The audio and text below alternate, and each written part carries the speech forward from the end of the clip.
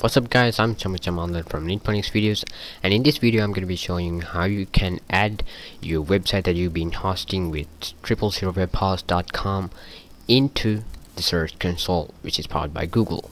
Or you can this means you can add your website into Google. So let's get started. First thing first, what you got to do first is go to www.google.com/webmaster/tools.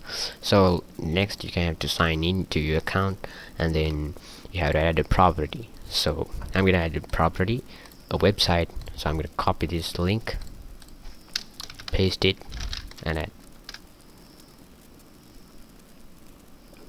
And you have to verify your ownership of this website. So for that task, I'm gonna download the HTML verification file to any kind of a folder, and then you have to use your FTP any kind of FTP tool to upload this file. So I'm gonna use the default FTP handler, which is powered by 000webhost.com. So go to a public HTML folder, and then upload this file, and there you go. Next, you have to confirm your successful uploading. Yes, it is uploaded correctly, and I'm gonna verify that I'm not a robot.